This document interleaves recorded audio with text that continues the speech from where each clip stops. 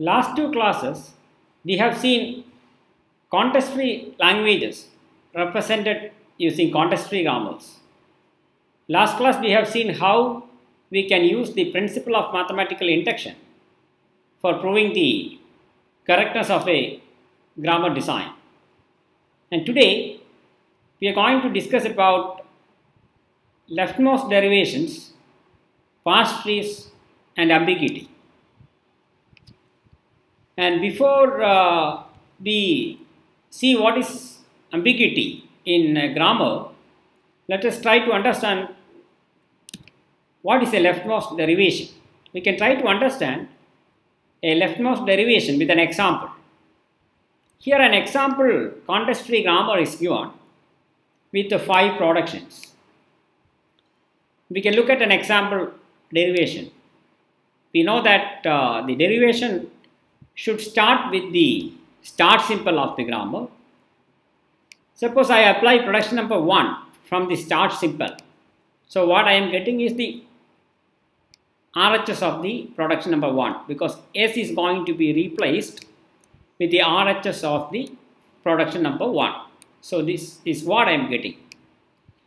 Now suppose I apply production number 3 on this S, then what I am getting is the leftmost S in this sentential form is going to be replaced with the RHS of the production number 3. So this capital S is replaced with small a, and that is this step.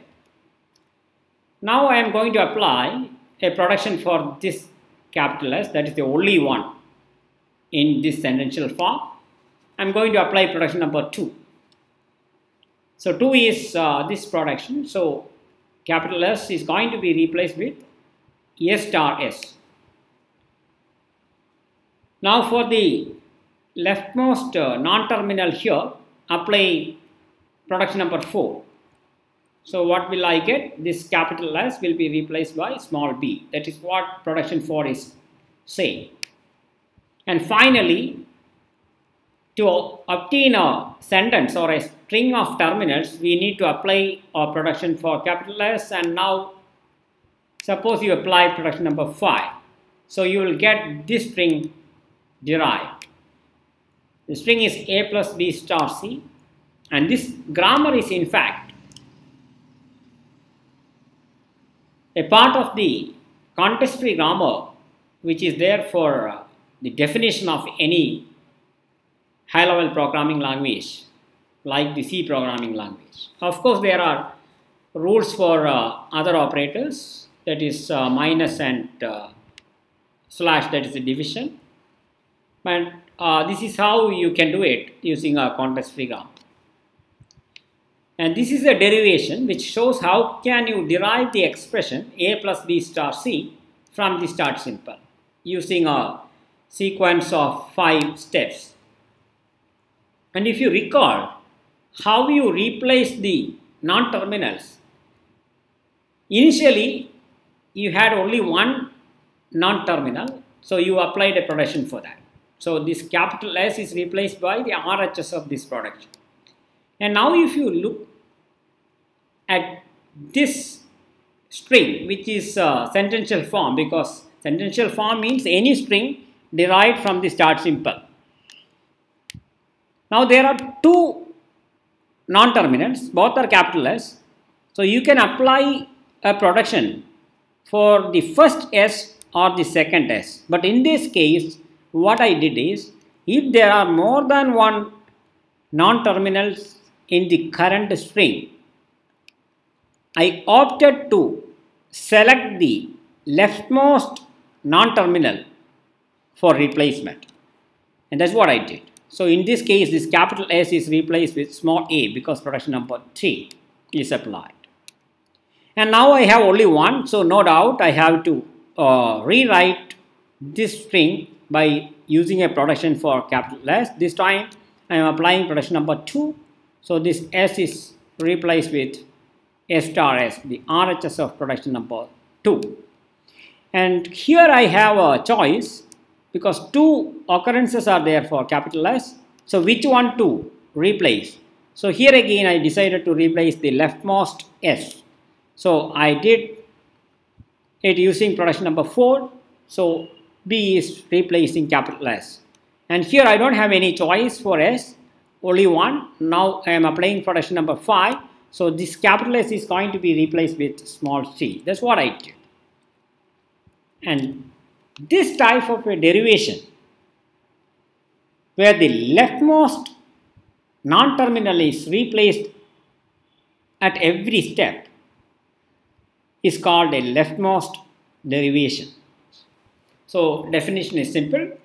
It's a derivation where always the leftmost non-terminal is selected for replacement by applying one or more, by applying a production for the selected non-terminal. Now, I think what is leftmost derivation is clear to you. It's a simple concept. And now I am going to introduce what is called a parse tree. The same grammar, and you can look at the same derivation again. You start with the start symbol of the grammar, and you can represent a derivation like this using a tree, and we are going to see what that tree is. So you are starting with the start symbol, and the start symbol can be represented using the root node of the tree, which is known as a derivation tree. So here what we applied, if you recall, we applied production number 1 and we got this sentential form. And how will you represent this step in the tree is like this. So what I did is I replaced capital S with S plus S, and this is how you can represent it in the tree. This was the non-terminal represented by the root node to begin with, and the root node, from the root node you applied production S plus S, is the RHS of capital S. So you can represent it by adding 3 child nodes to the node representing the LHS of the production. LHS of the production. And the RHS is represented by that many number of nodes whose data or label is the symbols in the RHS. So capital S plus capital S. And now if you recall in the derivation, what we did was we applied production number 3 for this S. And how will you represent it here? So in this time you can see that this is the node that we selected for expansion. That is the leftmost leaf node with a non-terminal. So this time we are replacing it with small a. So this is how you can represent it. This is expanded by applying this production. So only one child, because in the RHS only one symbol. And next step was this capital S, that is this node is expanded with S star S. Now it's clear what will happen. And sorry for the typo, this should be star. Okay, this should be star. So S star S. And after that the production applied is this S is replaced with V, and this is the leftmost leaf node with a non-terminal label. So this S is going to be replaced with small b. That's what has happened. Because production is number 4, where the RHS is only small b, and that is a single child node is coming here. And now only one non-terminal is there in the current string, and that is going to be replaced by applying production number 5.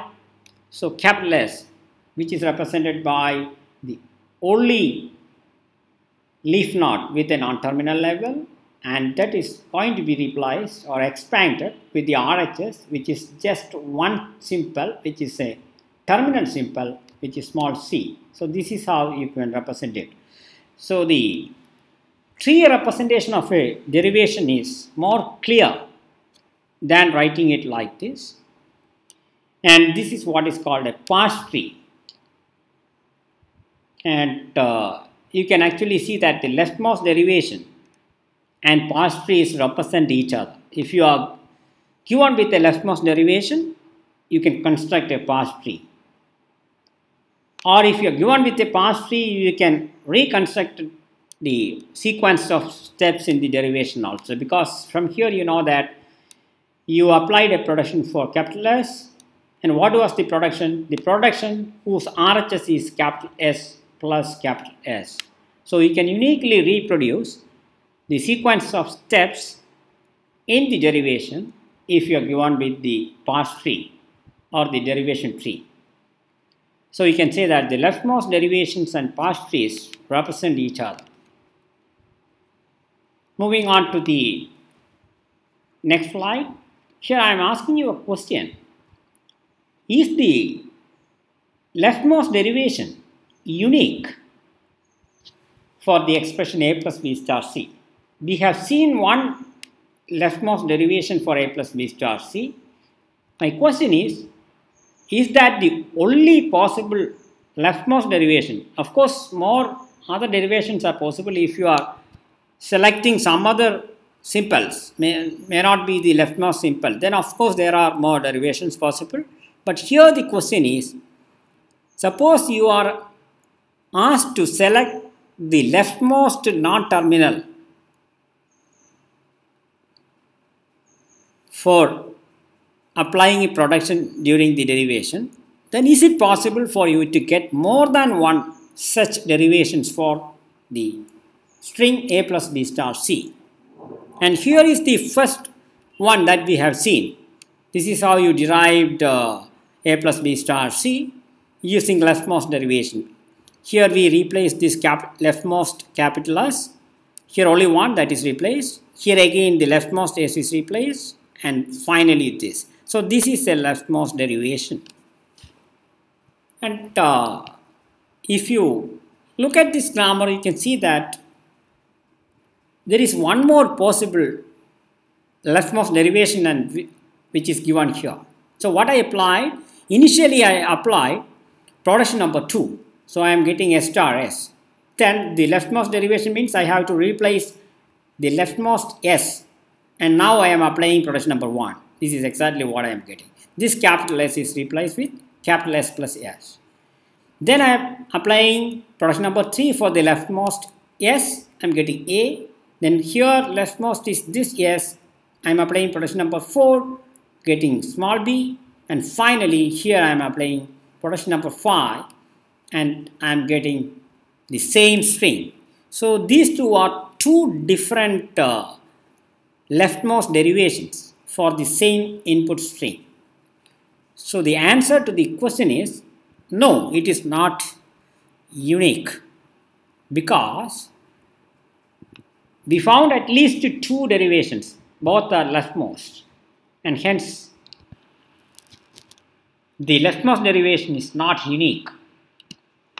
And this type of a string which is derived from the start simple. When I say string, I mean a string of terminals like this, and that is why I said sentence. This type of a sentence for which there exists more than one leftmost derivations is called an ambiguous sentence, because here there is an ambiguity in applying the production. See, from the first step I can apply either production number 1 or 2. In both cases I can derive the input string. So there is an ambiguity. There is the sequence of steps in the derivation is not uniquely defined. This may be creating a problem when you want to write an algorithm to derive a string. If every step is deterministically decided, or at every possible step in the derivation, suppose the next step is uniquely defined, then the derivation or automating the derivation may be easy. But if it is not uniquely defined, it may not be that easy. So if sentence is ambiguous, that means the production's sequence of steps are not uniquely defined. There may be more than one sequences. giving the or deriving the same input string. And that kind of a sentence for which there exists more than one leftmost derivations is called an ambiguous sentence. And a context-free grammar is said to be ambiguous if it derives an ambiguous sentence. So when a context-free grammar is called an ambiguous grammar, when that grammar gives two or more leftmost derivations for at least one string, then it is called ambiguous. That is, if there exists an ambiguous sentence derived from the grammar is said to be ambiguous. And when a sentence is said to be ambiguous, when there exists more than one leftmost derivations for the sentence. I hope the definition of ambiguity is now clear. Ambiguity is in the selection of the production in the derivation process. For example, here is not uniquely defined. You can apply either production number 1 or production number 2. Both will give you a chance to derive the required sentence A plus B star C. And a sentence is non-ambiguous if there exists only one leftmost derivation. And with this, I am moving to the next slide, where I am trying to tell you that or give you one more example for witnessing the fact that leftmost derivation and parse tree represent each other. And we have seen this leftmost derivation for A plus B star C, and here is the parse tree. Sorry for this typing mistake, this should be plus A plus B star C. And here is the other derivation, leftmost derivation that we have seen, and the corresponding parse tree is here.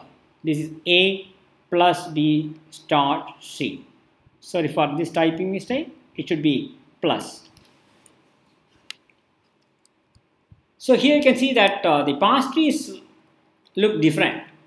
So here initially I applied S plus S, and then if you look at the tree hanging at this node, only small a. So that part is finished here. But in this case, it's like a mirror image of this tree. That's what happened. So here this leftmost derivation is represented by this parse tree, and this parse tree is representing this leftmost derivation. So given the parse tree, you can construct the leftmost derivation or vice versa, in this case as well. So you can say that a grammar is called ambiguous if there exists more than one derivation trees for a sentence, or more than one parse trees for a sentence. Because if there are more than one parse trees, then you can construct more than one leftmost derivation, because each parse tree will give you a unique leftmost derivation. So you can say that grammar CFG is ambiguous if there exists more than one parse trees or derivation trees. And with this, we are moving on to the last slide, where I am giving you a practice question for you to understand what we did today. So the question is, give an ambiguous context-free grammar, any grammar, and argue that the given grammar is ambiguous. You try to look at all the example grammars that we discussed in our class and see which one is ambiguous. Don't try to give a grammar where you replace plus with minus or star with slash. That will be very easy. Please don't do it. You try to look at all the example context-free grammars that we discussed in this class and try to identify which one is ambiguous. That's enough.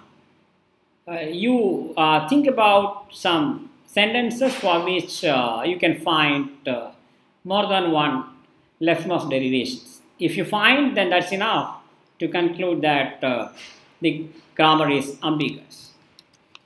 So today we have seen when a grammar is said to be ambiguous. The grammar is said to be ambiguous if it provides more than one leftmost derivations for at least one sentence. And we saw that leftmost derivations and parse trees represent each other. Given a leftmost derivation, you can automatically construct a parse tree. Or given a parse tree, you can automatically obtain the sequence of steps in the corresponding leftmost derivations. And a leftmost derivation is a derivation where always the leftmost non-terminal in the sentential form is replaced with a production for the non-terminal which is selected. Thank you.